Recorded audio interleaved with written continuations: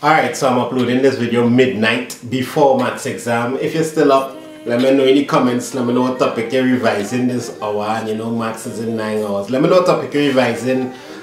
And good vibes towards you. Good vibes. Hope you stay calm, everything cool, nice and airy. So I'll probably see on Instagram what topic I'm going to do right after maths. Right after maths, what topic I'm going to do. Most likely chemistry, physics, or maths. One of those three. Alright, so since you up and I up, let me do a little last minute revision now. Velocity time graph, what you see?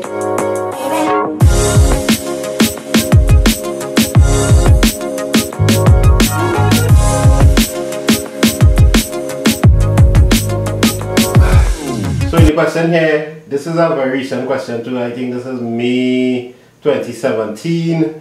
In our question here, we are being asked the velocity time graph shows the motion of a cyclist over a period of 40 whole seconds, right? And we want to know, well, we don't want to know nothing yet. I'll go on the next page to find out what we want to know. But I should just say this is a velocity time graph. The next type of graph you could get is a distance time graph. And there are little different rules with distance time graph. In the distance time graph, the gradient represents speed. In the velocity time graph, the gradient represents acceleration. Alright, so the velocity time graph is the hard of the two, so I'll do that one. Calculate the gradient of OA. OA is this point here. So all I need is the coordinates of A and the coordinates of O, which is 0, 0, obviously. Origin. So A was what by? 2510. So A is 2510. A is 2510. And O is 0, 0. So the gradient is going to be changing y over changing x. Remember that formula, gradient? Yeah, boy. And this is 10, 0, 25, take a 0. This is 10 over 25, man. So we could break that down a little bit today. Into that is 5. And this is meters per second squared. Because the gradient in this is acceleration and this is the unit of acceleration. People who do physics is mash up this question. AB, the gradient of AB as well. That's a straight line, a horizontal line. So 0. Horizontal lines have no gradient. It doesn't go up. It's not going up. It's not going down. It's not nothing. So the answer is just 0. That's 0 looking a little better. Alright, let's move on. Complete the following statements. The cyclist started from rest where his velocity was 0 and steadily increased his velocity by, and we just found this, 10 over 25, or we can break it down to 2 over 5, right?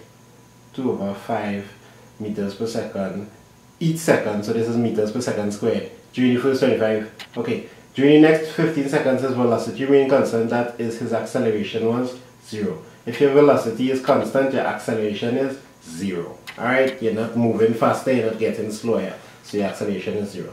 Last part of the question is the kind of killer part now. Average speed of the cyclist over the whole 40-second period.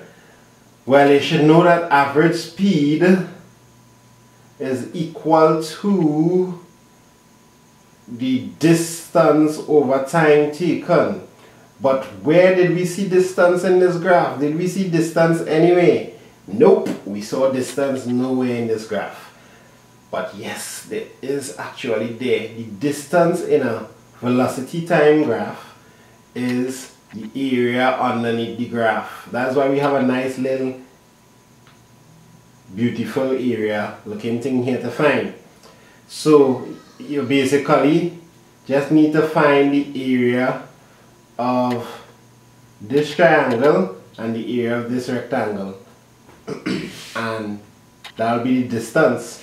So the area of this triangle, let me do it right here so we never go nowhere. The area of this triangle is what is the base of the triangle? 25, and what is the height? 10. Half of that, so that is 25 by 5, which is 125. Okay, I hope you understand what I do. Area, let's call this A1 and A2.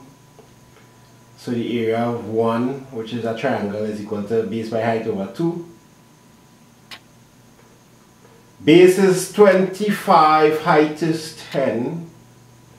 25 times 10 over 2. And when you work that out, you'll see that's 125 cm. Cm, why saying why? That had to be meters, right? Because we're dealing with distance here. The area on the velocity time graph represents distance. Remember that next thing that coming tomorrow, boy. Alright, so A2. So A2 is this here, right? So A2 represents a rectangle. So you can just say breadth by height, width by height, length by breadth, whatever makes you happy. So from 25 to 40 is 10, 15 by, and the next 10 again, right? So this is 150 meters. Alright, so we have the total area here.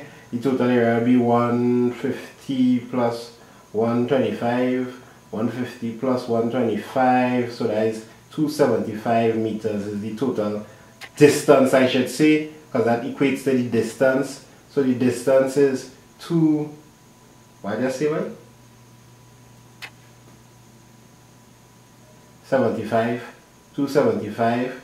The time taken is 40 seconds. So now we can just simplify our average speed. Average speed will be that over that, 275 over 40. Put on your calculator, and I'm hoping that you get something that looking like 6.875.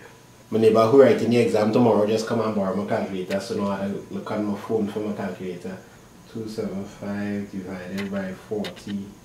Yeah, so 6.875, and since we're looking for at speed, you just put meters per second. And that's the end of that question. So what's the big trick in that question? Let me see, what was the takeaway? What do you need to take away from that? You need to take away some things. The gradient on this graph, when you work out the gradient, that really means acceleration. On a velocity time graph, gradient means acceleration. And the distance underneath the graph, the area underneath the graph, well, I kind of said what we're going to say, right? Area underneath the graph is distance. And if it was a velocity time graph, if it was a distance time graph instead of velocity there, if we had distance, well then things will change up. It'll mean that the gradient on that graph really represents velocity. The gradient on a distance time graph represents velocity. And you don't need to know mono area and the graph on a distance time graph. So the velocity time graph is the one where they can generate a better question for you. So this one usually comes. But the distance time graph, I find nice food. So if that comes tomorrow, eat your food.